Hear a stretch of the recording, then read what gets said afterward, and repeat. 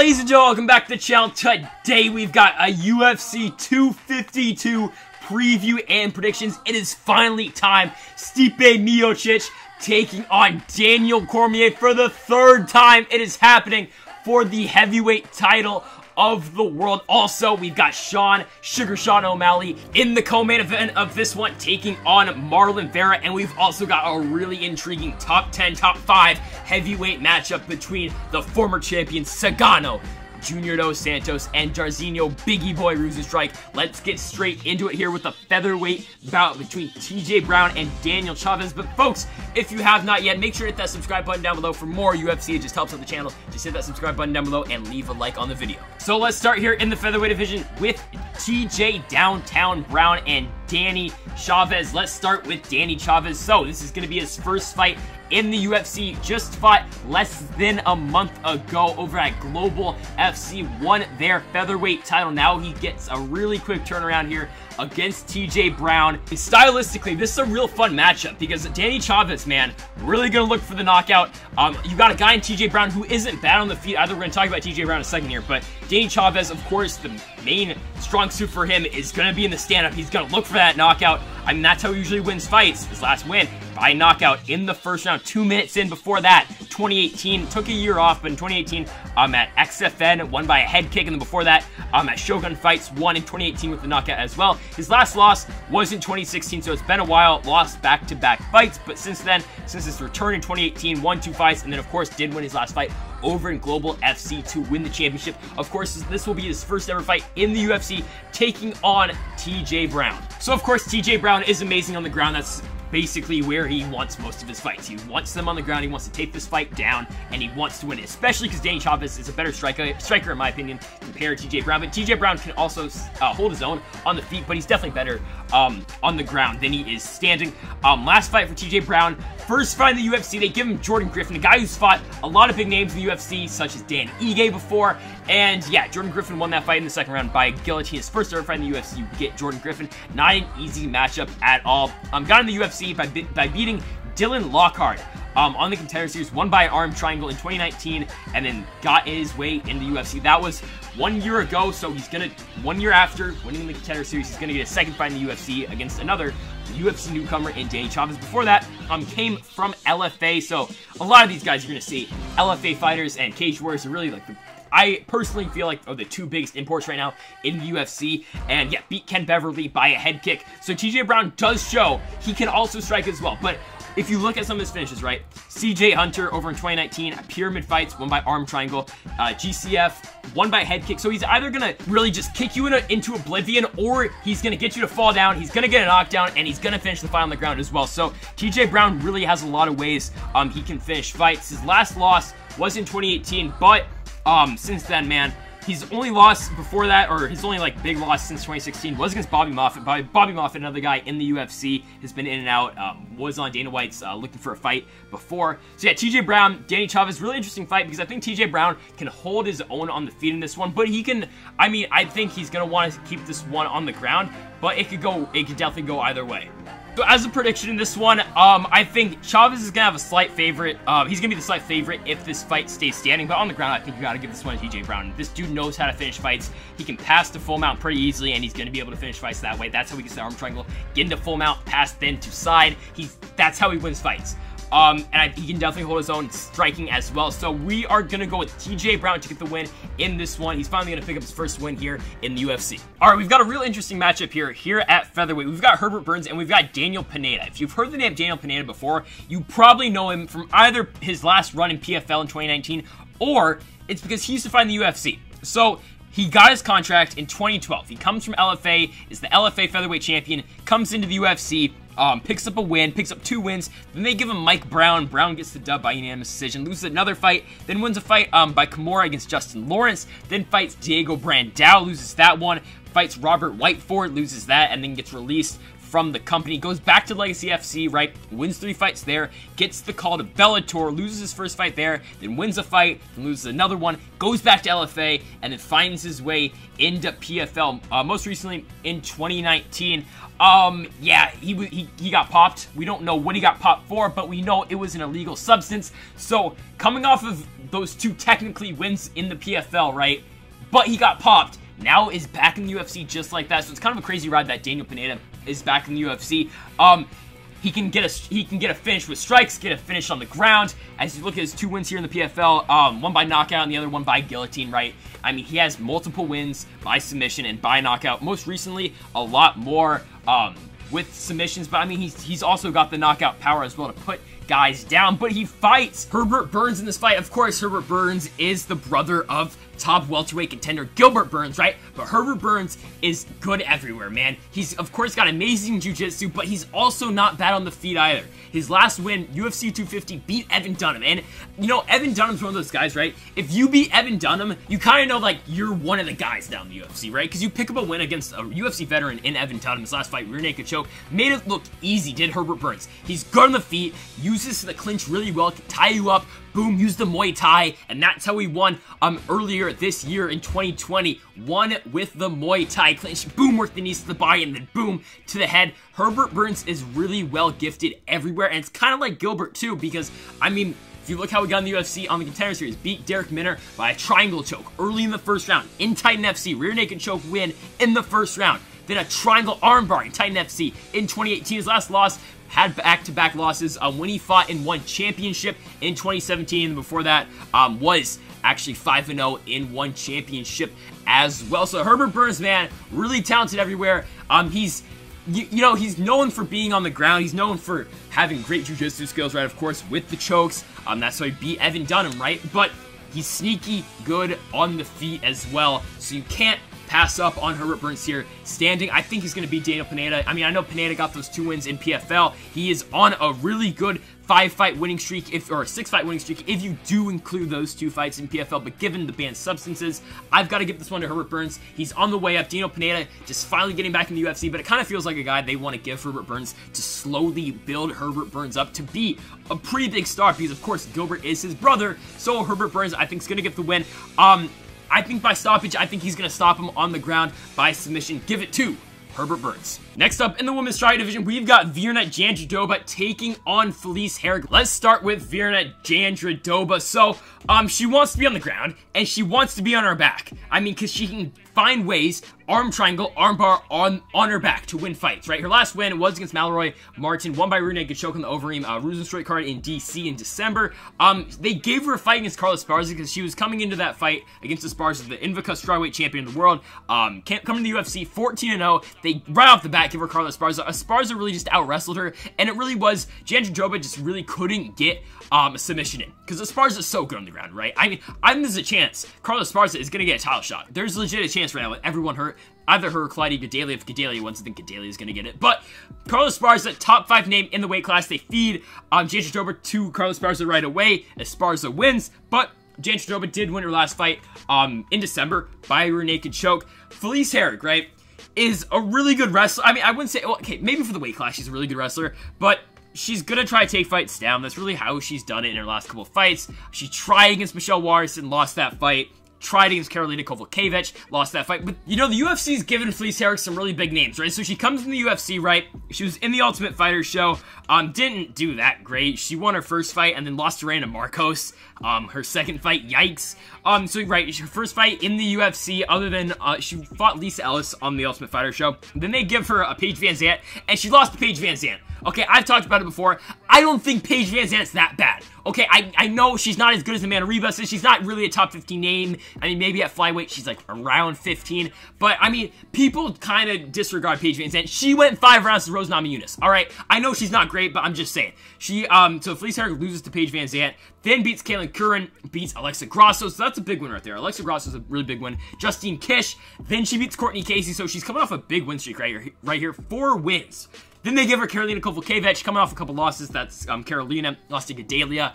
I think that's before the Andrade fight, but she lost to Gadelia, Joanna for the title. And then so they give Karolina and Felice Herrig a fight. Karolina barely wins that fight by split decision on UFC 223. That's Habib Iquinta, I believe. Yeah, it is. And then Herrig turns around in October, fights Michelle Waterson at UFC 229 and loses on Habib Connor.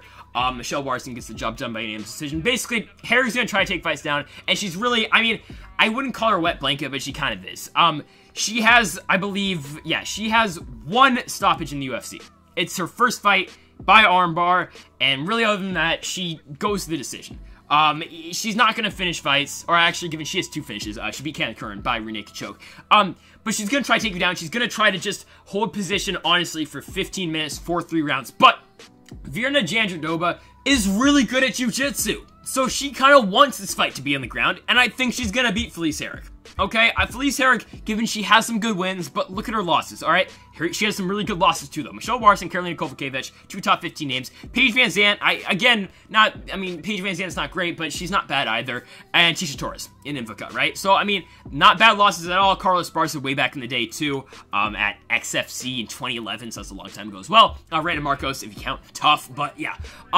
I think Jandiroba is going to be able to win this fight. Former Invoca strawweight champion of the world comes into this fight on a 1-fight winning streak, lost to Carlos Barca, but her jiu-jitsu is really good, and I think Felice Herrig really can't compete with that, so we are going to give the win to Vera Jandiroba. Alright, we've got 2 big heavyweights here in Christopher Daukaus and Parker Porter, both making their UFC debut in this one. Let's start here with Parker Porter. So, of course, first fight in the UFC. Last fight was in 2019 in CES. Wins by knockout. Both these guys, man, really good at getting knockout finishes. But Parker Porter, man, 2 fights ago, won by Kimura. I mean, it's not often you see heavyweights who are really good at jiu-jitsu, other than, I mean, Fabricio Werdum, Alexei Oleinik, Gaston Cormier too. But I mean, okay, I'm not comparing Parker Porter to any of those guys, but I'm telling you, it's in his book. He knows how to get submissions. Americana, back in Bellator in 2015. He did fight in Bellator. He got 2 fights. Lost his first one to Josh Dykman, and then won his second against Eric Bedard.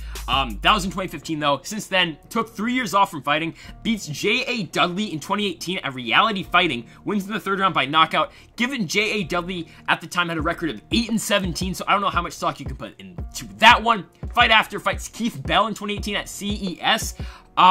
Loses, but did he really lose? He lost because of illegal shots to the back of the head. He had that fight won in the 1st round, but he did end up getting the DQ loss. And then Kevin Sears won by Kimura, and then won his last fight by KO in 2019. So he finally gets the call up here against Christopher Daukaus.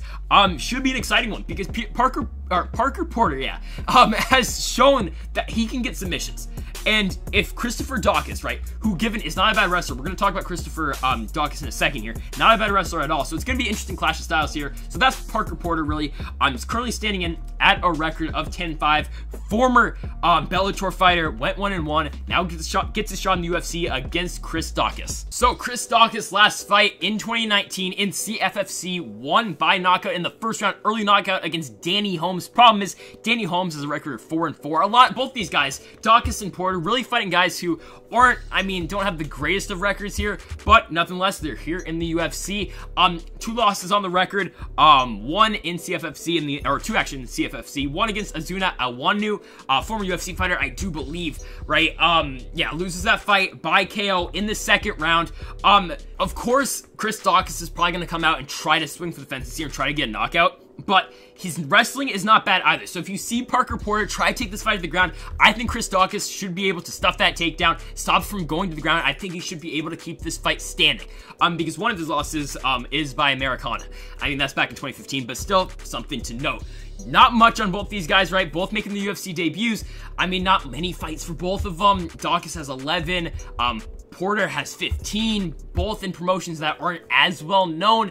Of course, Porter does have 2 in Bellator, but still not 2 well-known fighters here. It's really just to pick them in this fight because really no one knows how this fight's going to end. Of course, you've got to expect a heavyweight fight. Both these guys are really just going to try to throw, but of course, we've seen that Porter does have the ability to get takedowns and work in the clinch as well.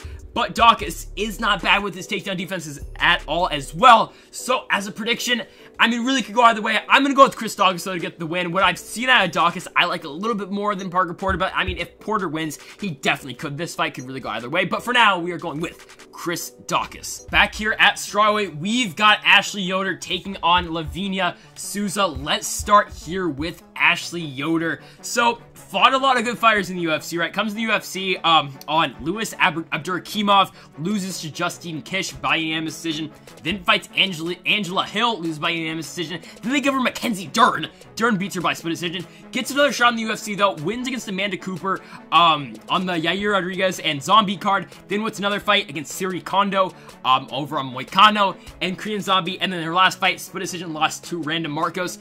Ashley Yoder, I mean, she's just like decent everywhere. That's really the best I can say about Ashley Yoder. Given, right, you can't take her losses that, like, you can't put too much stock into it because they're really good names. So you look at her record, 7-5, you're like, oh, well, I mean, she's just a middle-of-the-road fighter, maybe even below that. But, I mean, the losses, Justine Kish, I mean, I wouldn't say a proven name, but, I mean, a decent name, right? Fought in the UFC. Angela Hill, looking like maybe a top 10 fighter right now in 15. Mackenzie Dern, yeah, I would say top 10, top 15 as well. Beat Amanda Cooper. Wouldn't say top 15, but still beat Amanda Cooper. Random Marcos, I would say potentially looking at a top 15 as well. So Ashley Yoder, lost a lot of good names, 2 wins in the UFC, 4 losses. Came from Invica, had 1 fight there, beat Amber Brown by submission there. Yeah, but she gets Lavinia Souza in this one. Lavinia Souza is pretty good everywhere. So the former Olympian in judo, Lavinia Souza, her last fight against Brianna Van Buren is very interesting. And if you know who Brianna Van Buren is, she is a really good wrestler. I would go as far as saying maybe top 5 in her weight class. I mean, you got Carlos Barza. Brianna Van Buren is a really damn good grappler. Lavinia Souza lost to Brianna Van Buren. So it was really judo versus wrestling. Who was going to win? Brianna Van Buren got the job done by unanimous decision over in Sacramento. I believe that was Brianna Van Buren's first ever fight in the UFC. Before that, Souza has fights such with names such as Angela Hill. That's her only loss in Invica, split decision 2016. That I believe, yeah, that was for the Invica Strawweight Championship of the World. Yes, it was. Yeah, lost that fight by split decision. Really close fight over in 2016. Comes in the UFC, gets Alex Chambers first, pretty easy. Gets a hold on her, pushed her back against the clinch, takes the fight down, works into full mount, and gets the job done by guillotine on top. So Souza's jiu-jitsu is really good. Her judo is really good, getting that fight to the ground. She works pretty well in the clinch as well. I mean, all signs in this fight, all signs are pointing to a Lavinia Souza win in this one. And that's where I'm going. Because Ashley Yoder, man, I mean, I know her losses are not that bad. Angela Hill, Mackenzie Dern, Justine Kish, Random Marcos, solid names. But Lavinia Souza, 13-2, a loss against Brianna Van Buren. I mean, Brianna Van Buren is just so good. She's so gifted wrestling. That's really all she came from, that background, was she's coming from a wrestling background. That really is what she does in a fight. Go watch the Tisha Torres Brianna Van Buren fight. It's a really interesting fight. Tisha Torres won, but Brianna Van Buren had her moments in that one as well.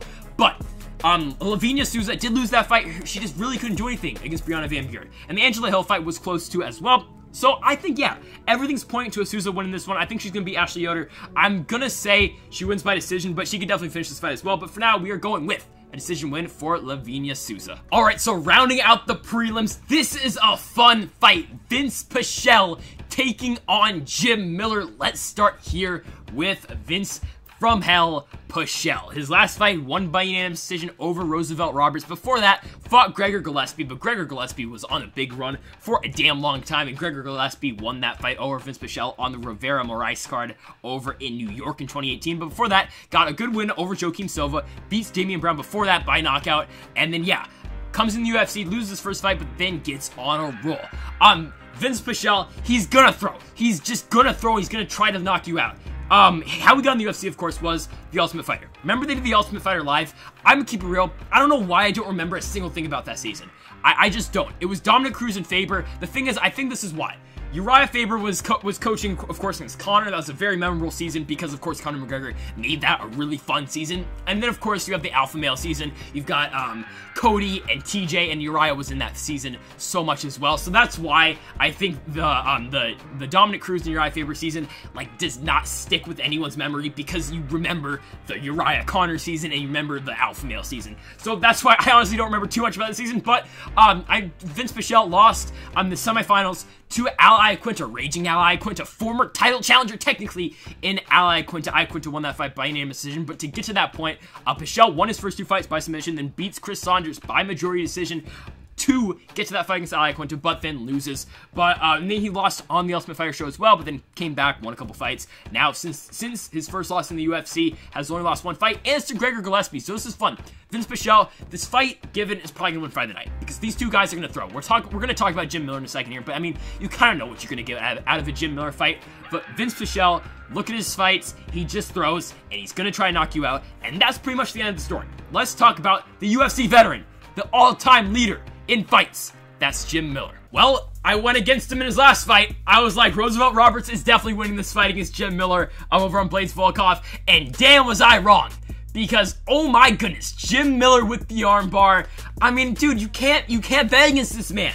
Like, Jim Miller finds ways to win fights. I mean, let's go through it. Let's talk about like his big fights in the UFC, right? Comes to the UFC, wins 2 fights. They give him Gray Maynard, but that's before Gray Maynard was really big, fighting Frankie Edgar twice for the title, having a draw with Frankie Edgar. Amazing fight, by the way. Go watch that. Jim Miller gets a win over like Dwayne Ludwig, Charles Oliveira. Yeah, that's a long time ago. They give him Benson Henderson, loses that fight. Melvin Gillard wins that one. He fights Nate Diaz on a main event of a Fox card in 2012, loses by guillotine though. Beats Joe Lazone, really fun fight in that one. Pat Healy, I think, yeah, he won that fight, or no, Healy won that fight, but then Healy was popped, I believe. Beat Yancy Medeiros. He's fought Cowboy before, lost that one. Beneil Dariush lost that. By the way, I'm recording this on Saturday night. Beneil Dariush came through with that big spinning elbow or spinning back fist. What a fight, man. Beneil Dariush is a beast. Top 10 names soon. Give me that Paul Felder fight right now. But, Jim Miller fights, guys, dude, Michael Chiesa, Diego Sanchez, beats Takanori Gomi, beats Joe Lazone, beats Thiago Alves, then they give him Dustin Poirier, though, and Anthony Pettis, loses to Francisco Trinaldo, Francisco Trinaldo, man, will not age. He beats Jai Herbert. Oh my goodness, I think that was 2 or 3 weeks ago. That's the famous Stop the Fight with Dan Hardy and Herb Dean. You love to see it. Loses to Dan Hooker, beats Alex White. He fights Charles Oliveira again, loses this time around. Now we're in 2018, but given Jim Miller's been fighting, like, it seems almost all the damn time. Beats Jason Gonzalez. Beats Clay Guida. That was an interesting fight, right? Because in that Clay Guida fight, right? I believe it's Jim Miller got stunned, right? I always get this one mixed up because it was such a short fight, right? I believe Miller got stunned, right? To start the fight. Guida stuns him. But then Miller comes back, boom, with the right hand. Doesn't drop Clay Guida, but stumbles him. So Guida's like, oh damn, okay, I'm gonna go for a takedown here. Jim Miller instantly, boom, guillotine, locks down the body triangle as well and wins that fight. Guida goes out, so they give the, of course, they give the win to Jim Miller. Then he fights Scott Holtzman, who just lost to Beneil Dariush, loses by unanimous decision, and then most recently fights Roosevelt Roberts, and gets the job done in that one. I picked Roberts, but what you gonna do, man? So Jim Miller, Vince from hell, Pichel. Oh my goodness, this is going to be an incredible fight because I expect these 2 dudes to stand in the middle of the octagon and they are going to throw. Jim Miller, man, 36 years old. Pichel, 37. But I mean, Jim Miller, how many fights has he had? But given, right, you can't dismiss Jim Miller's jiu-jitsu skills. He's really good on the ground too, and same with Vince Pichel, honestly. I mean, we're expecting this fight to be a stand-up brawl, but both these guys know how to get it done on the ground as well. For prediction though, it should be a real fun fight. Could go either way. I picked against Jim Miller last time against Roberts, and I'm not going to pick against him again. I feel like Jim Miller's going to get this one done. Definitely could go either way, though. I could see Vince Pichel definitely win this fight as well. But I'm going Jim Miller, man. I mean, I'm just pissed I missed that one against Roberts. I thought Roberts was going to have that one. Miller coming off a loss. Really fun fight against Scott Holtzman, but still loses that fight. I thought Roberts was on the way up. Just beat Brock Weaver in impressive fashion. But no, Jim Miller was like, screw the hype. I'm going to get this job done. Vince Pichel, another older fighter, beat Roosevelt Roberts as well. So, I mean, both of these guys, last fight was against Roosevelt Roberts. But we are going to go with Jim Miller to get the job done. I don't think he's going to stop him. I'm going to say this is going to be an all-out war for 15 minutes, 3 rounds. I'm so excited for this fight. And now it's time. It is time for the main card. All right, so I talked about how Jim Miller and Vince Pichel could have the fight of the night, but man, this could top it. We've got Magomed Ankalaev taking on Jan Cutelaba, and let's start first with how we got here. So the first fight was in Norfolk, Virginia. Davison Figueiredo and Joseph Benavidez won, right?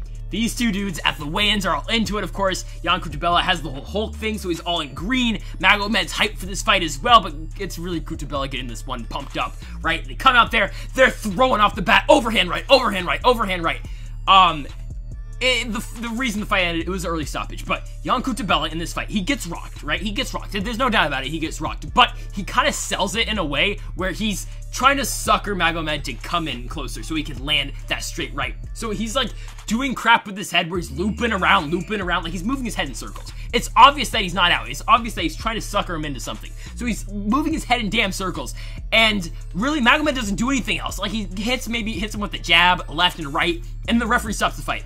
Really bad stoppage. And then after the fight, Cutelaba and Magomed are like, they want to fight again. It's wild. So this is why we are here, like 6 months later, now here for this fight, for the rematch. Both the guys haven't fought since, but yeah, I just want to talk about that. That was the first interesting fight. That was an interesting fight. That first fight, go watch it. It's on Divas and Figueiredo and Joseph Benavides #1 in February. Okay, so let's start first with Jan Cutelaba, the man who did lose that first fight, but did he really lose? I mean, yeah. I mean, Magomed caught him, but it was still a terrible stoppage. He was still on his feet, too. It was a bad stoppage. But, so, gets that fight against Magomed because he beat Cleo Roundtree Jr., right? Before that, they gave him Glover Teixeira, which was kind of interesting, right? Because, I mean, given before that, he had a win over Henrique de Silva and Gazidimad and Tagilov. But it's like, dude, those two wins give you Glover Teixeira? I don't know about that. I mean, I think there was at a point where Teixeira was losing fights.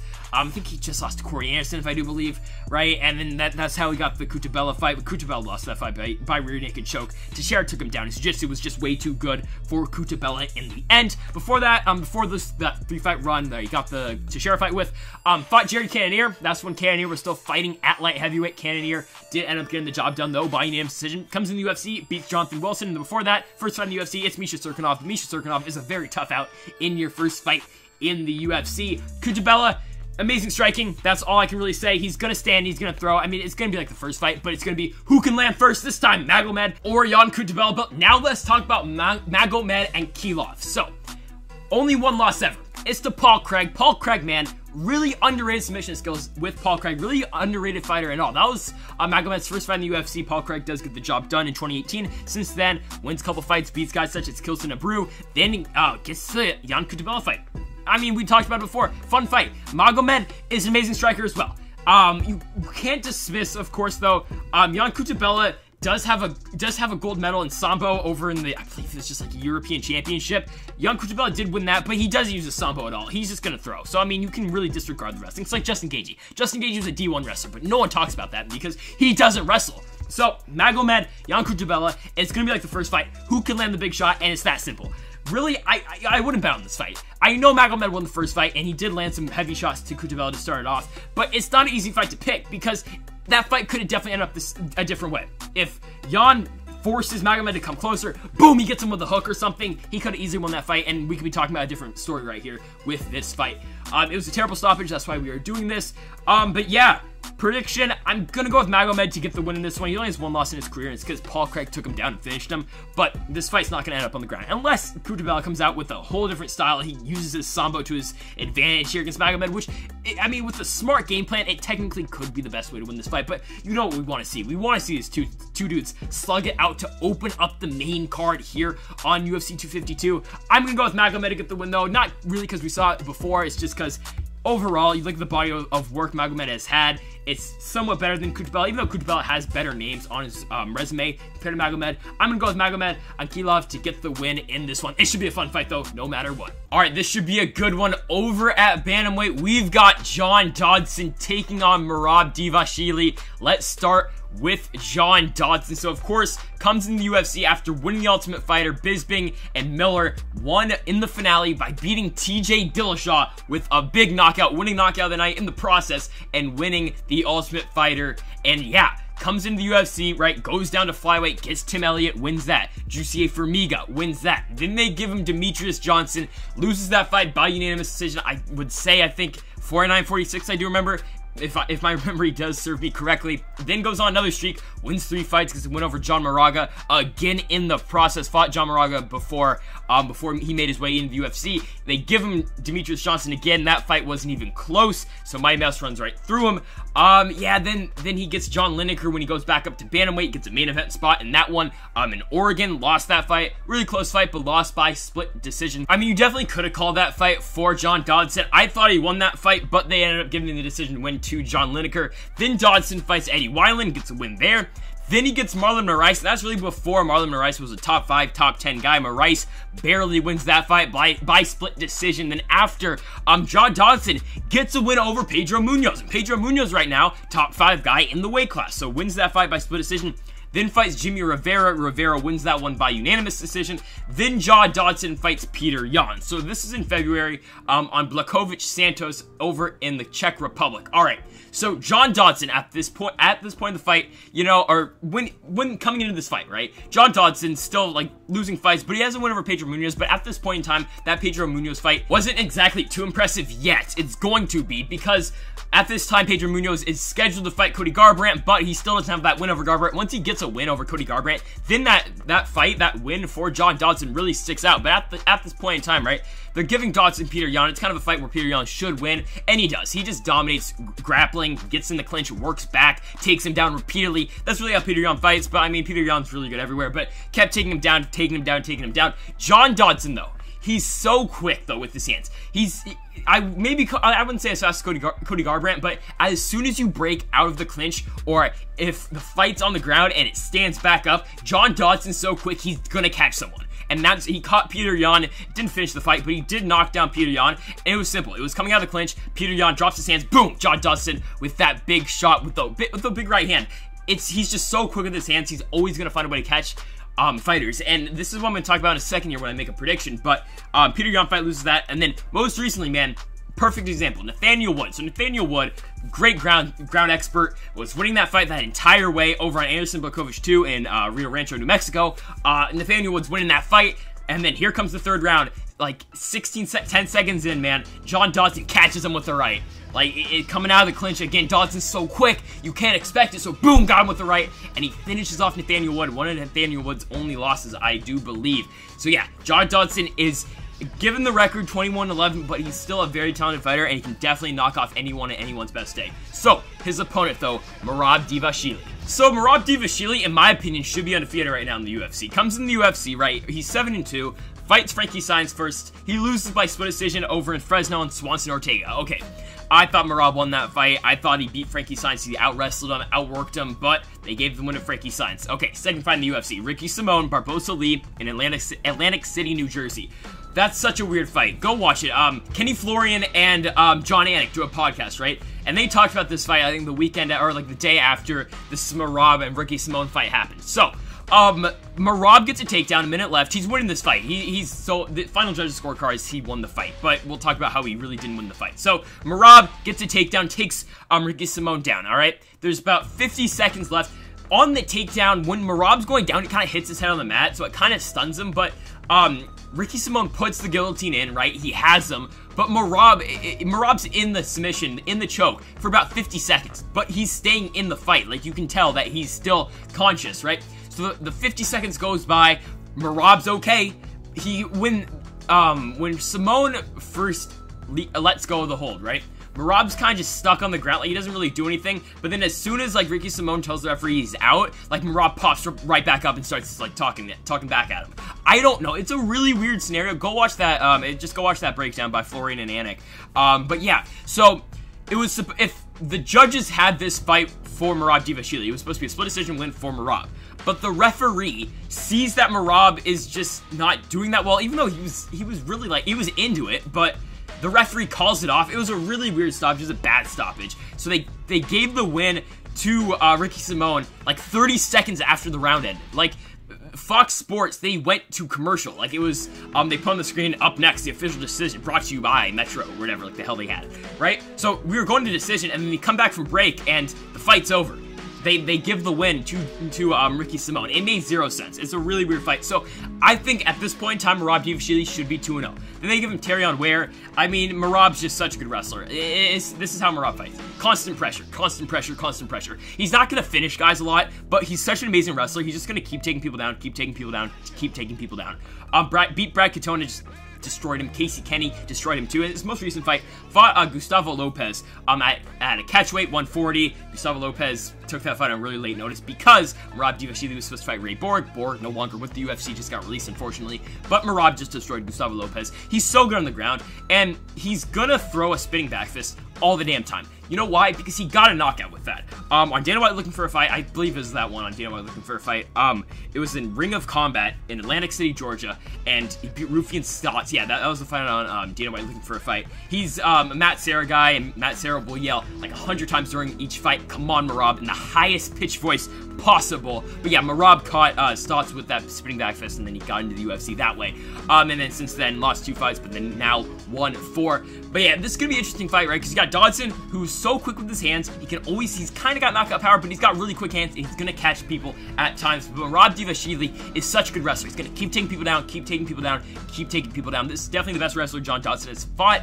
For Merab, I mean, it's definitely the quickest opponent he's ever fought, because John Dodson, again, it's just so quick. So it's a really interesting fight. Where Merab has to be careful, though, when he takes John Dodson down, and when they get back up, Dodson always throws that quick right. He'll always throw it, and it sometimes always lands. That's how he caught Nathaniel Wood. I mean, it wasn't coming off Tatum, but that's how he caught Nathaniel Wood. That's how he caught Peter Yan. So Merab's got to be careful of that. He's got to just keep taking John Dodson down, take him down, take him down, take him down. I mean, I think it's going to be a unanimous decision win for Merab Dvalishvili. I think he's going to win. He's just going to keep taking down John Dodson. He's going to win. Might not be the most entertaining fight, but I think Merab Dvalishvili is going to get this win. Might enter the top 15 now with the win over John Dodson. Alright, so we've got a battle of 2 top 5, top 10 heavyweights. We've got Jairzinho, Biggie Boy Rozenstruik taking on Cigano Junior Dos Santos. Let's start with Junior Dos Santos, of course, the former UFC heavyweight champion of the world. How did he get that? Beat Fabricio Verdun by KO. Beat Stefan Struve by KO. Beat Crow Cop, I guess was KO. It was an eye injury, but we'll say it's a KO.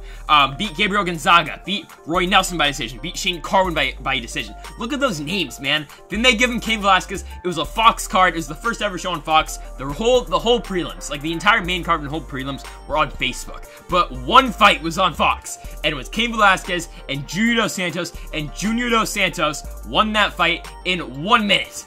1 minute knocked out Cain Velasquez and new heavyweight champion of the world, Junior Dos Santos. Then he defends the title against Frank Mir in a fight a lot of people forget about. He beat Frank Mir. He did defend that title once. Then, yeah, fought Cain Velasquez, and oh my goodness, did Junior Dos Santos take a beating in that fight, man. I mean, if we talk about like long-term damage on your career, that's like a fight you just look at straight away. I mean, and we'll talk about the other Cain Velasquez fight. But first, he lost the title to Cain Velasquez, then fights Mark Hunt for the, no, it wasn't for the interim. It was just for number 1 contender shot, Mark Hunt and JDS just caught him, man. Spinning heel kick. Oh my goodness, off the top of the head, Junior Dos Santos got the job done, and then now got that shot against Cain Velasquez again. Went 5 rounds, man. Cain just beat him up for 5 rounds and then won the fight with a slam. Finished him on the ground. Cain Velasquez retained the title. And then Junior Dos Santos fights Stipe Miocic, who Miocic at this point in his career had only lost 1 fight in the UFC, and that was to Stefan Struve. Don't forget about that. Struve has a win over Stipe Miocic. But JDS beat Stipe. Really good heavyweight fight. 1 fight of the night. Won that 48-47, I do believe, unanimous decision. Then he fights Alistair Overeem. Overeem beats him by knockout. Then he fights Ben Rothwell, which is actually, he won by unanimous decision. 5 rounds, 1 in Croatia. Okay, I know Ben Rothwell right now is not a top 10, top 15 guy. Maybe he's top 15 if you really look at it. But, okay, at that point in time, Ben Rothwell hadn't lost a fight in the UFC. Might have lost 1, but he was on a roll. He was ranked higher than JDS. I think Rothwell was 3, JDS was 4. Crazy stuff. And JDS beat the brakes. Just completely destroyed Ben Rothwell in that fight. And just like that, he gets a title shot a year later against Stipe Miocic because he has a win over Stipe. And Stipe knocked him out in the first round in about 2 minutes in Dallas, Texas. Yikes. Then he gets popped for whatever from USADA. Then it comes back like 6 months later that it was a false pop. I mean, you saw I got it wrong. You don't see that often, do you? So JDS gets cleared right away, fights Blagoy Ivanov coming out of World Series of Fighting. World Series of Fighting champion Blagoy Ivanov trains at AKA Judo Santos. Now, it wasn't that impressive. It wasn't that entertaining of a fight. JDS destroyed Blagoy Ivanov. Ivanov really didn't do anything in that fight, and JDS just simply jabbed the hell out of him that entire fight. So he beats Blagoy, fights Tai Tuivasa. Tai Tuivasa, man. Tai Tuivasa hit JDS with some damn shots. And we talk about JDS's chin. You gotta give him credit for this fight, though. Stuck in there against Tai Tuivasa. Ended up winning that fight in the second round. Knocked Tai down. Then got him. He mounted him and just started raining the ground and pound. But this is funny. Tai Tuivasa was throwing shots off of his back when he was mounted. It was crazy. But yeah, JDS finished that fight. Then fights Derek Lewis. Now, this fight, I mean, it was only in 2019, man. You've got to really look at how impressive of a fight this is for JDS. Beating Derek Lewis and the way he did it. Derek Lewis hit him with some shots early in the first round. JDS took them and then right away worked the body. He was very careful when he worked the head, and it worked really well. He avoided the big towering shot by Derek Lewis, and he won the fight. There was points in that fight where Derek Lewis kind of faked him out, and where Derek Lewis pretended that he was hurt to the body. Maybe he actually was, but he still had enough to throw a shot. He faked the body injury. JDS comes in, boom, overhand right. He missed though, and then after that, Judo Santos knew that he could pick Derek Lewis apart easily. Won that fight. That was only in 2019. That was only a year ago. It seems like longer. Then, quick turnaround, 2 months later. Fights Francis Ngannou, supposed to be #1 contenders fight. And, well, I mean, yeah, Francis Ngannou wins. I mean, everyone who fights Francis Ngannou just gets destroyed. It's so crazy. All that man needs to do is land one punch, and I think he's the scariest guy possibly in UFC history. I'm just gonna say it. He is. Then, Julio Dos Santos takes on Curtis Blades in North Carolina earlier this year. Curtis Blades didn't even have to go to his wrestling. He just worked on the feet. And really, I mean, he just beat JDS up for 2 rounds. It was really tough to see. So yeah, JDS, coming off 2 straight losses, still #5 in the world right now, takes on, though, the #6 contender in Jairzinho Rozenstruik. So, Jairzinho, right, comes in the UFC. He's 6-0 with he wasn't even in Rizin. It was only decision win, but does have a win in Rizin by split decision. Okay, comes in the UFC, destroys Junior Albani. Junior Albani, though, took him down repeatedly in that fight, and it worked. So that's something to keep your eye on here. He beat Alan Crowder, which, I mean, Alan Crowder is, I don't even think he's in the UFC anymore. He's famous for having that fight with Greg Hardy, Greg Hardy's first ever fight in the UFC, and yeah, I mean, he technically beat Greg Hardy because Greg Hardy kneed him while he had 2 knees in the ground. That's incredible, but, yeah, I mean, Jairzinho beat Alan Crowder in 9 seconds. Yeah, won that, in Greenville, South Carolina, in the Moicano, Korean Zombie undercard. Alright. Then they give him Andrei Arlovski. It's a big step up. You go from Junior Albani and Alan Crowder to the former UFC heavyweight champion in the world. I mean, it was a while ago, but still, Andrei Arlovski, and he beats Arlovski in about 30 seconds. Over on UFC 244, Diaz Masvidal beats him, knockout, fight over. Okay, then Alistair Overeem in December is scheduled to fight, I believe it was Walt Harris, but unfortunately what happened to Walt Harris, his family, Alistair Overeem doesn't have an opponent, so Jairzinho Rozenstruik, because he took no damage in his last 2 fights, wins in 9 seconds, 29 seconds back-to-back over Crowder and Arlovski. Then fights Alistair Overeem, and man, okay, I know everyone remembers that fight for the big knockout at the end, where Jairzinho throws that right, and Alistair's lip explodes. But Alistair Overeem was winning that fight. He was winning every single second of that fight before that one punch. It's true. Alistair was taking him down, he was beating him on the feet, Jairzinho looked exhausted, but somehow he has something left in the damn tank. He threw that right and sat Alistair Overeem down, and man, that lip was disgusting. So, you've got to think about it though. If Junior Albani can take you down, Alistair Overeem did a lot better, and he just kept him down. And I don't know why he let him up for the last minute of the fight, and I don't know why Overeem engaged for that last 10 seconds of the fight, because he would have won the fight easy 50-45 if that didn't happen. But Jairzinho gets the win, and right after, man, he calls out Francis Ngannou. And it's like, I mean, do you really want that? I know you just got that big spectacular knockout, but man, I mean, Francis Ngannou is Francis Ngannou coming off a win over JDS. I mean, that's big, right? When I talked about UFC 249, I just pointed this out. I'm like, dude, Ngannou's gonna beat Jairzinho Rozenstruik. Unless Rozenstruik can somehow get a counter punch in there, Ngannou's gonna win this fight. Because look at the body of work Ngannou has. Look what Jairzinho has. Jairzinho took 5 rounds to KO Alistair Overeem. Francis Ngannou did it in about 2 minutes. Even less, I believe. So, I mean, there's that. Francis, all it took was one punch, which is crazy with Francis, man. It's one punch, that's it. Won the fight, landed one on the top of the head. It was over. So, this is something, though, you gotta think about, too. That was in May. We are in August. So, really, really short turnaround here for Jairzinho Rozenstruik, taking on a guy in JDS who, given his chin's not really all that there, but he's still a real talented fighter. He's still got the high IQ of a really good striker, man. So, for a prediction here, right? I don't know if JDS is just going to go with the Alistair Overeem game plan and go for it with 3 rounds, or, I mean, is he just going to try to take him down the entire fight? Which, honestly, I mean, I know we haven't seen JDS do that, but, dude, it's actually not a bad strategy. Because Jairzinho Rozenstruik's wrestling is not there. It is not there. His ground game is not there. He's a striker. He's going to try to knock your head off with punches. But if JDS can get on top of him, wear him out for three 5-minute rounds, the fight's going to be over. Or if he can just do that for the first 2 rounds and just survive the 3rd round, JDS is going to win this fight. And I think that's what he's going to do. So as a full prediction, I think JDS is going to win probably a decision. But he could knock him out. I think we could definitely see a scenario like the Derek Lewis fight with JDS. Works the body, works the body, works the body, and then works the head. Gets the knockout finish. So we could see that. You know, Jairzinho Rozenstruik, I think he's good, but I think the hype was just too much. Because I know, okay, he beats Alan Crowder, which Alan Crowder now in the UFC, gets taken down by Junior Albani, but eventually still wins the fight by a head kick. Fights Arlovski, but Andre Arlovski, man, is in the twilight of his career. He really is. I know he just beat Felipe Lins, but Felipe Lins, I mean, I don't know, coming into the UFC, he lost to Tanner Boser. So, Lins is not that great, but I just don't know what happened. He was so good in PFL, though. And then Rozenstruik over him, he was losing that fight. He was losing that fight for 24 minutes, and then 50 seconds, with 5 seconds left in the round, he wins. I mean, I know it's a spectacular knockout. It takes a lot to, after you're losing for 5 rounds, to come back, knock that, or land that one punch and knock out Alistair Overeem. But it took him 5 rounds. And then the Francis Ngannou fight. The big thing for me is he's taking this fight so quickly after Ngannou.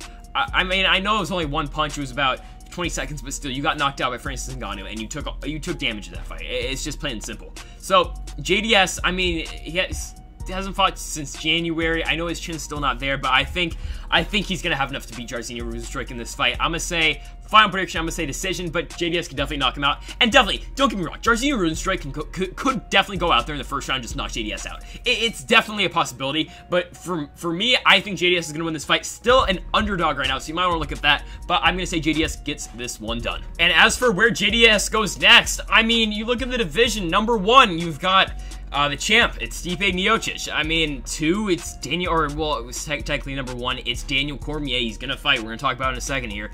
And then you got Francis Ngannou. The way I see the division, right, I see Stipe Miocic, I see Daniel Cormier really on the same level. Then you got Francis Ngannou right under them, but he could definitely be on the same level too as well, because look at his last fights. But then you got Francis Ngannou. Then you got Curtis Blades under him, because Francis has beat Curtis Blades twice. And then I think you got everyone else. I think Derek Lewis might be on that same level as Curtis Blades, honestly.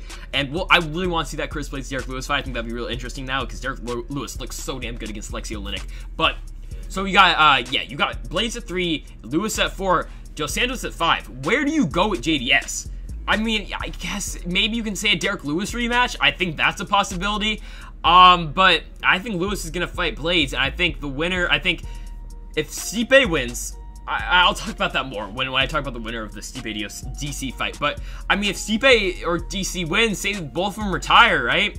I mean, then you're looking at a Francis, and I think you're looking at a Derek Lewis title fight. Because they're not going to do a 3rd fight between Ngannou and Blades, because we've already seen that same result twice. I think if we get a vacant title fight, we're doing Derek Lewis and Ngannou, because the first fight was so terrible, but it's not going to happen for a title fight, and Derek Lewis, make them go 5 rounds too, and just in case something happens, but it's not going to happen for 5 damn rounds. And Derek Lewis won the first fight against Francis Ngannou, perfect, do that fight. JDS, I guess, Blades rematch, oh, I guess, maybe you do a rematch between JDS and Blades, but I don't know. I mean, guess no world contenders, but the heavyweight division is in such a weird spot. But yeah, I mean, we'll talk about more Stipe and DC later. But yeah, I don't really know where to go with JDS. You can look under the rankings, maybe Volkov. If Volkov gets a win, Ciryl Gane, honestly, at 15. Verdum if he resigns, I don't know. But yeah, the division's so weird right now. The Sugar Show is back. Sean O'Malley and Marlon Chito Vera. Yeah, this is a fun fight. Let's start with Marlon Vera. So he's coming off a loss, right? Last fight, he tried going up to featherweight, lost to Song Yadong on the Overeem Harris card. Song Yadong won by unanimous decision. I think the decision was correct. I think Song Yadong did win that fight. Before that, fights Andre Ewell, gets the job done there. Fights Nolan Hernandez, wins that fight. Frankie Saenz wins that fight. He's on a big winning streak, right? He's been in the UFC since 2014. He's tested featherweight and bantamweight before, has notable fights, a win over Brad Pickett, win over Brian Kelleher, and a loss to John Lineker are really his biggest fights in the UFC. Former top 15 name. The only reason I think he's not top 15 right now is because he tried going to featherweight and he lost. So that's why he's not ranked right now. Bantamweight. Marlon Vera, man, he can really do it everywhere. I mean, he's not bad on the ground either. He's good standing. I think that's where he's best at. But he's really not bad on the ground either. He can get submission wins as well. So it's a really interesting clash of styles here. But, I mean, all the hype in this fight is definitely around the man himself, Sugar Sean O'Malley. The fact Sean O'Malley made flyweight once is absolutely insane to me. I don't know how this happened. 2015, fought in Montana. Somehow, one fight he won when he was at flyweight. I don't know how that happened, but I don't think he can ever get down to flyweight again. But, I mean, just because he's so damn tall. For a damn bantamweight. But, comes to the UFC, right, on the Contender Series. I think that's the second ever Contender Series. Wins by knockout, first round. He's the biggest star to ever come out of the Contender Series. Other than maybe Shabazian, Dan Ige, too. I mean, there's been some big stars coming out of Contender Series, but I think not Marlon Vera. Sean O'Malley's probably the most well-known name, and there's a good reason for it, because he comes to the UFC, he wins on the Ultimate Fighter show, wins that, fights Andre Sukumoth. I mean, he broke his leg in that fight. He couldn't freaking stand, but then Sukumoth thought, let me take him down, and Sean O'Malley still won by unanimous decision. Crazy. Has 2 years off because of USADA issues, fights 2 years later, beats Jose Alberto Quinones, knocks him out with a head kick at UFC 248, he's back, and then UFC 250, fights Eddie Wineland, a real veteran of the sport, and Sean O'Malley, man, walk-off KO, boom, right hand, sits down Eddie Wineland, gets the knockout of the night, performance of the night in the process. Sean O'Malley is so good on the feet, man. I mean, it's just, he's such a good striker. It's absolutely insane, but Marlon Vera, man, he can put an end to this entire Sean O'Malley hype with a victory here. Do I think he's going to be able to get it done? No, I don't. I think Sean O'Malley's going to win, but it's definitely possible. But I mean, I think Sean O'Malley, he's a real heavy favorite in this fight, as he should, because the hype is there, but the hype is real, damn it. I mean, look at the wins. I know Marlon Vera is the best fighter he's ever fought, right? Because coming into this, coming in the Eddie Wineland fight, right? He really hadn't fought an established UFC name yet. Eddie Wineland is that established UFC name. And I know it's not Eddie Wineland from 2014 or 2013, but it's still a solid win because Eddie Wineland has been fighting in the UFC and he's fought a lot of top names. So that gets Sean O'Malley ranked. So right now he's sitting at 14, I do believe. Yes, he is. He's sitting at 14, right above Dvalishvili. So Marlon Vera is not ranked anymore, but he's really a top 15 name. He's just not ranked because he went up to featherweight, wants to take on Song Yadong, really tough fighter there. So yeah, I think Sean O'Malley's going to get the win. I'm going to say knockout in the second round. I think that's how he's going to get it done. I mean, I hate to just take Marlon Vera completely out this fight, but I don't think he wins. I think Sean O'Malley's going to continue winning. He's going to go to 13-0. It's going to be a big win for him. Now, where does he go for this, right? Because with the win here, you're assuming he probably goes up. I mean, I don't know. I think he goes up maybe two spots. I mean, I don't know. It depends on the Merab fight, because if Merab wins, John Dodson's going to fall down. So I think Sean O'Malley could potentially get up to like number 11 in this fight. So he's going to be looking at the top 10 here, looking for a way to get in. The names in the top 10, you've got, let's start from the top, you've got Peter Yan, the champion, Marlon Moraes, Aljamain Sterling, who should be challenging Peter Yan next. You got Cody Garbrandt, who's going down to flyweight to take on Davis and Figueiredo. I don't know how that happened, but whatever, it's fine. And then you got Corey Sandhagen, who is fighting Marlon Moraes. You got Pedro Munoz, you got Jose Aldo, you got Jimmy Rivera, you've got Rafael Assunção, you've got Cody Stamen, and then you got Rob Font, and you got Dominic Cruz at 11, okay? Sean O'Malley's not fighting Dominic Cruz. That's just not a fight Dominic Cruz wants. Let's keep it real. I think a fight for Sean O'Malley, Jose Aldo. Do it. I mean, Jose Aldo's coming off a loss to Peter Yan. If Jose Aldo can win that fight, that's big for him because he beats Sean O'Malley. But if Sean O'Malley can win, he beats the greatest featherweight of all time. Max Holloway, I know, has a case for that, but he beats Jose Aldo. That's a big fight. Dude, that could potentially main event a pay-per-view. I'm just saying, if crowds are back, I don't think they're going to be for Sean O'Malley's next fight, but say they are, put that in Brazil or something. Oh my goodness. Jose Aldo, Sean O'Malley, that would be an incredible fight, and I think that's where you should go with the win here. I'm picking the Sugar Show. I think Sean O'Malley gets it done by knockout. All right, it is time. It is time for the main event of the evening. It's the trilogy, the third fight. It's the fight to determine the greatest heavyweight of all time. Daniel Cormier and Stipe Miocic. Oh my goodness. Let's start with DC, of course, the wrestling background. We'll talk about more of his fight strategy really in the first Stipe fight and the second Stipe fight in a second. But let's just go through his career, man. In Strikeforce, right? He's a replacement in the damn Strikeforce heavyweight tournament. This is when Strikeforce was about to go out of business, right? The UFC was about to just overtake everything, right? DC is a replacement fighter. I don't remember who he replaced. Was it Alistair Overeem? It might have been. I think it was Overeem. I think he replaced Overeem. Overeem gets hurt. He comes in. First fight. It's Bigfoot Silva. Bigfoot Silva was on a roll at that time in Strikeforce. He's beating everyone. DC comes in there and he knocks out Bigfoot, winning in the semifinals. And then he goes into the final, faces Josh Barnett, who's on a roll at that point too. And Daniel Cormier beats Josh Barnett to win the Grand Prix and win the final ever Strikeforce Heavyweight Championship of the world. So the UFC now goes to, or the Strikeforce now combines with the UFC, right? Fights Frank Mir, gets the win. Fights Roy Nelson, gets the win. Goes down to light heavyweight because he wouldn't fight at heavyweight for the heavyweight title. He was basically like number 2 in the world because he beat Frank Mir and Roy Nelson. He was already number 2 in the world. The problem is, Cain Velasquez was champion.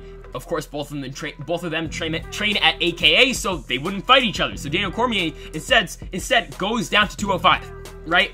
Fights Patrick Cummings. Patrick Cummings wasn't supposed to be in the UFC. Dana White found him at a Starbucks, and he went in, fought DC. DC, of course, gets the job done, but Patrick Cummings is now a long-term UFC fighter. Then he fights Hendo, gets the job done by rear naked choke, and then the first Jon Jones fight.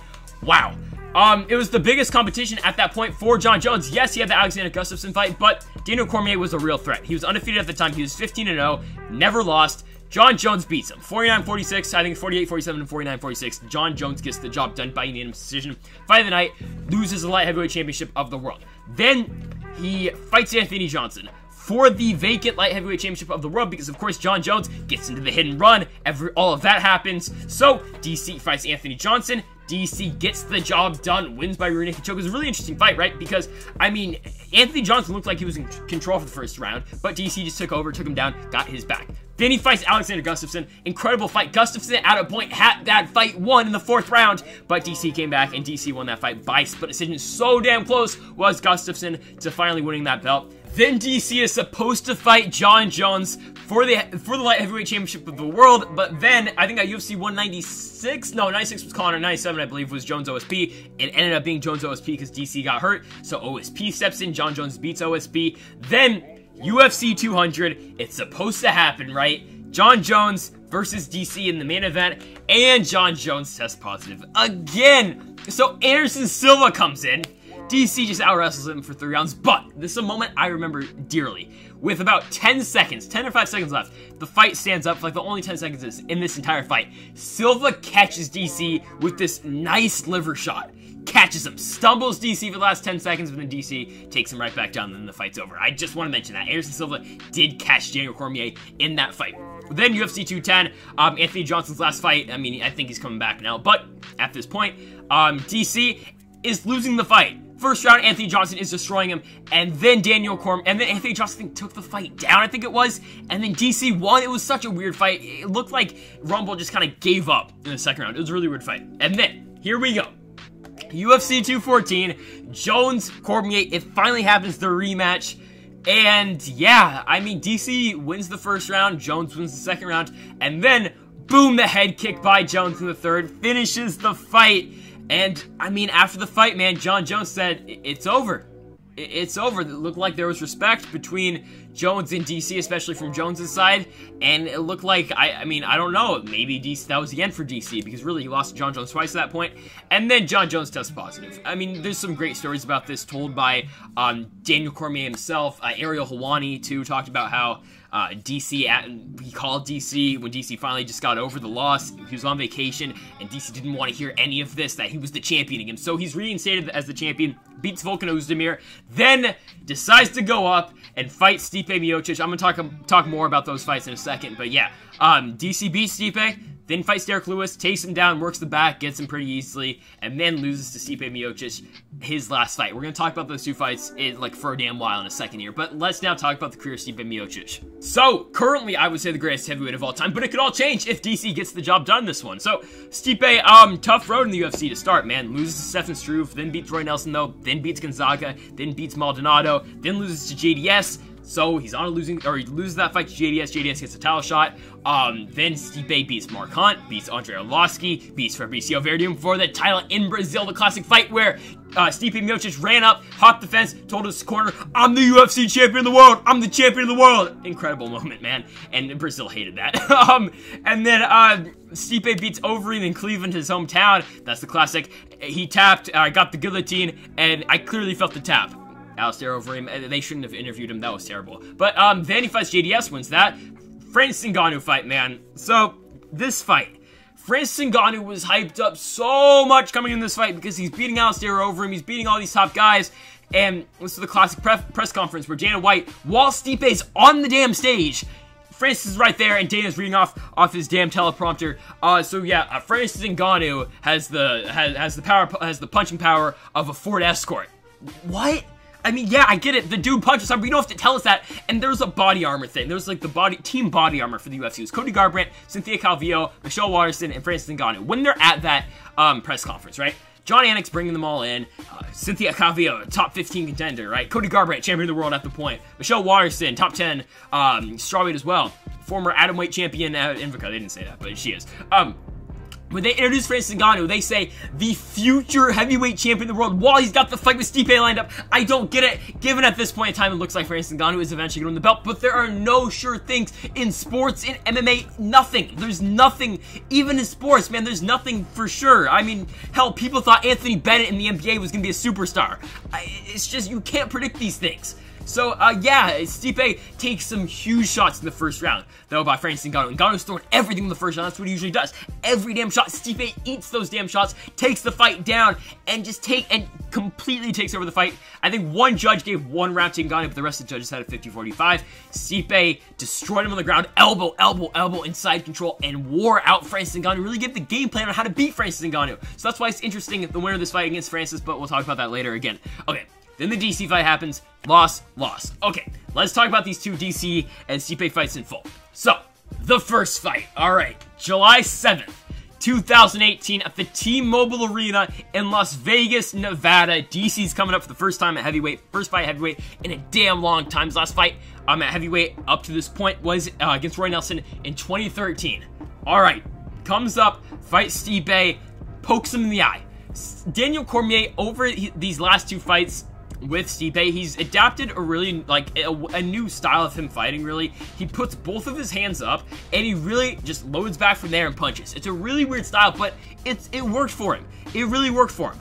And with him putting both of his hands up, he leaves both of his hands and all of his fingers exposed, so he usually, he's gonna tend to poke people in the eye. That's what he did to Stipe, and that's why DC's kind of known now for being a guy who pokes people in the eye, kind of like John Jones. It's interesting how that happened, but yeah. Stipe gets poked in the eye, and then a minute later, DC, they're in the clinch, right? They're in the clinch, they break, Stipe drops his right hand, boom! DC catches him, fight over just like that. DC after the fight should have never said, he should have never said that Stipe drops his hand, because there's a damn good chance that Stipe's camp does not pick up on that in the second fight. He does the same exact thing. But, then that's the classic Brock Lesnar, get your ass in here. And yeah, they had that whole thing with Brock, DC. We thought for the longest time, 6 months, that we were going to get DC and Brock Lesnar. I'm going to keep it real. I was excited for that fight. I just really was. But never happened. So DC fights Derek Lewis. Then the second fight. Stipe DC 2, UFC 241 in Anaheim. Anaheim is so bad for AKA, man. I mean, they just always lose there. It's so weird. But, yeah, DC and Stipe, DC's winning the fight. He's just doing the same thing, both hands up, punch, really connecting. Alright, he wins the first 3 rounds, but there's a point in the third round, when you can see Stipe, and you're kind of thinking, he can win this fight. He's coming back, DC's gassing a little bit, and Stipe, in the 4th round, just found an opportunity, because DC's got both of his hands up, looking for a shot, boom! Boom, uppercut to the body. Another uppercut to the body. Another one, another one, another one. And that's how Stipe won. Worked the body. DC was not defending it. He wasn't dropping his hand because he had both of his hands up trying to headhunt. And yeah, Stipe kept working the body, working the body, working the body, and knocked DC out. TKO finish for Stipe Miocic. Stipe's getting the belt back. And he won that fight. Something to note though. DC in these two fights with Stipe really did not use his wrestling. In the first fight, the second fight, in the first round, DC got that big, he got that big takedown, right? He held Stipe up, he dropped him on his head. Really good takedown right there, really good wrestling shown by DC, and that's where he's an Olympic wrestler, right? But he didn't use it for the rest of the fight. He kind of thought he's just a better boxer than Stipe, which really, he's not. I know DC's stand-up game has improved, but he's not a better striker than Stipe Miocic at all. He's just really not. And he tried to do that for the rest of the fight, and Stipe made him pay. Got him with the uppercut to the body, and that's how he won the fight. Okay, in recent interviews, Daniel Cormier has said that he's worked on it. He knows now that if Stipe goes to the body, he's going to counter that thing. Is that gamesmanship? I don't know. And then another thing DC said, though, is that this fight's not going to be entertaining. I'm just going to take him down to smaller octagon. We're in the Apex. I'm going to take him down, and I'm going to drag him for 25 minutes. It's not going to be a fun fight, but that's what's going to happen. I'm going to win by unanimous decision. I'm going to win 50-45. I'm just going to dominate wrestling. You can't underrate the wrestling of Stipe Miocic, right? Like, kind of how you can't underrate the stand-up game of DC. You can't underrate Stipe's wrestling, too. So, DC saying he's just going to walk in there, and he's just going to go right through Stipe wrestling. Could that be just trying to say something, trying to send a message to the Stipe camp? Definitely. Very definitely that could be a thing. But Daniel Cormier thinks, man, I beat this man for 25 minutes over 2 fights. He can't beat me. He's not going to beat me in this third fight. But Stipe Miocic also thinks, well, the first fight was a fluke. Both guys think they're better than the other. It's a classic fight. It's the best, the biggest heavyweight fight, the biggest fight, honestly, of all time in the UFC. All right, my prediction, though. I'm going Stipe Miocic. Yeah, okay. DC, this is probably going to be his last fight, unless a John Jones fight happens if he wins, but we'll talk about that. I think Stipe is going to win. I don't know. This fight could truly go either way, though. This is the odds are even, completely even right now. -110, -110. It's a pick'em fight. It's a toss-up fight. I don't know who's going to win. I'm going with Stipe just because he won the last fight, and I think Stipe has got more left in the tank than DC. DC's coming off that loss. All right, he's 42, I believe now. Is he 40? He's either 41 or 42. Let me check this. He is 41 years old, right? Stipe's 37, so still both guys are older, but I think Stipe is going to win. He's going to work to the body again. He's going to work the body, work the body. I'm going to say he knocks Daniel Cormier out. I don't know how, but I think he does. But definitely, if DC somehow just comes out there and out-wrestles him for 5 rounds, which is definitely a possibility, I wouldn't be surprised at all. I wouldn't be surprised with any outcome in this fight. This is truly, like, they're 1-1. It's like you don't know how this fight is going to end. No one knows. It could go either way. It is the biggest toss-up fight, honestly, ever. All right. The winner of this fight, it could be either of them. I think DC with the win potentially retires. I think Stipe with the win potentially retires. But if both of them stay active, the winner stays active, you gotta think John Jones, possibility. You gotta think Francis Ngannou, possibility. And I hate to mention it again, but you gotta think Brock Lesnar. I know Lesnar really has not shown interest in fighting, but you gotta think that they're gonna want Brock Lesnar back. I think it should go to Francis Ngannou. I'm not saying I think that Brock Lesnar is more deserving of a shot, or John Jones really more deserving of a shot than Francis Ngannou. It should be Francis Ngannou no matter what. But, dude, there's so many options here on the table. I don't know if the winner retires. I think DC probably retires no matter what. I think Stipe might retire, but I think Stipe definitely has a better shot fighting with the win here. But he could just say, you know, screw it, I beat DC twice. I'm the greatest heavyweight ever. I don't need to fight anymore.